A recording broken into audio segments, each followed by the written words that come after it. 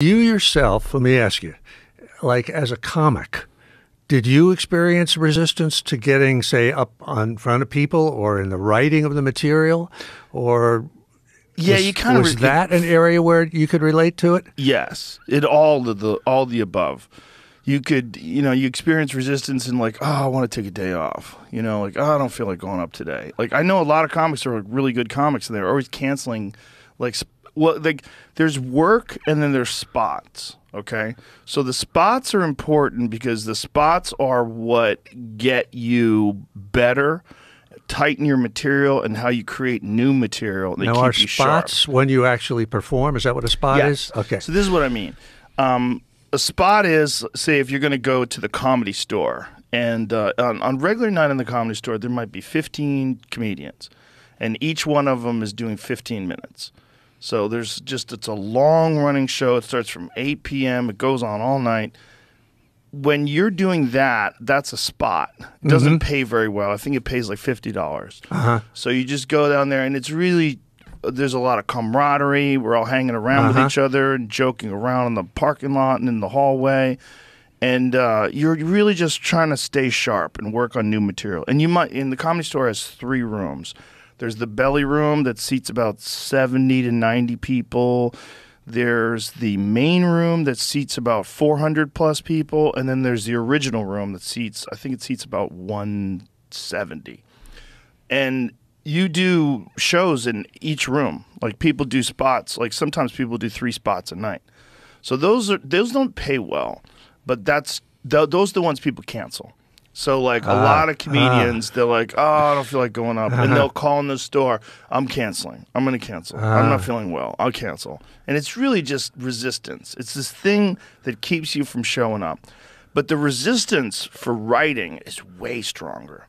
That's really strong. That's the work that you're talking about. The spot and then the work. Yeah, well, no. The work spots are short sets that you do in town. Work is when you're on the road. So the work is, like, say if you do a weekend at a comedy club. Now, that pays well.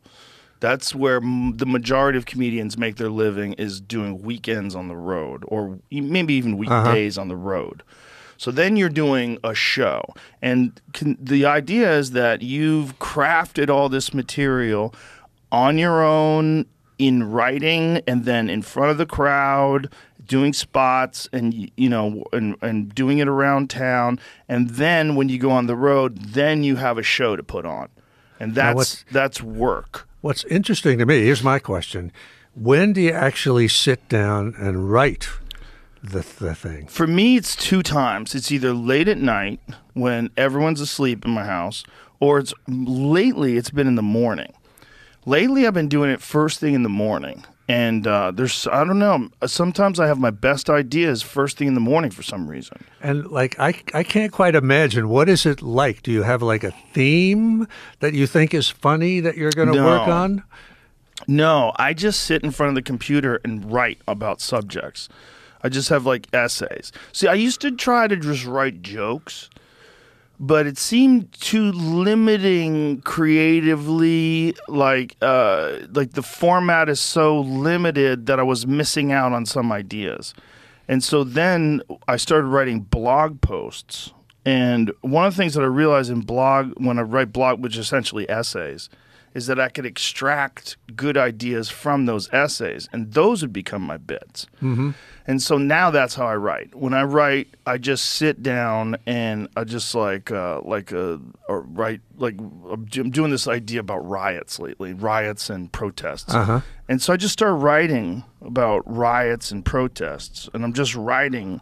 And then I'm writing about what kind of people go and what motivates someone to put a buffalo hat on and try to break into the Capitol.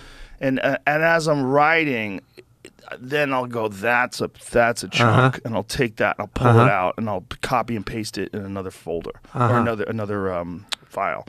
And then I'll go on stage and try to like give those life. And so then I take those and I try to figure out the best way to present them. And oftentimes, like, you think you have it right, but then you go in front of the crowd and they don't think it's funny.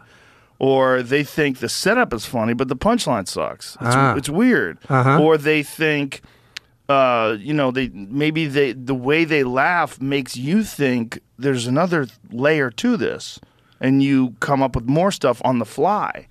So you really create in front of them as well as by yourself. You need them. Like, you know, you can't create comedy in a vacuum. You really need an audience. What's the feeling like when you're on stage? Are you scared? Is it fun? No, it's fun. It's fun. And maybe it'd be scary if I hadn't done it a lot. It was definitely scary when I first started doing it, but now it's fun. It's just fun. Like, they're all paying to see you. It's fun. It's a good time. As long as you've done the work, that's, you know, as long as you're prepared, it shouldn't be scary. It should be really a good time. You're there to make them laugh. You know, but it's, but I've also been doing it 33 years, you know, 34 years. It's a long ass time. I mean, I know that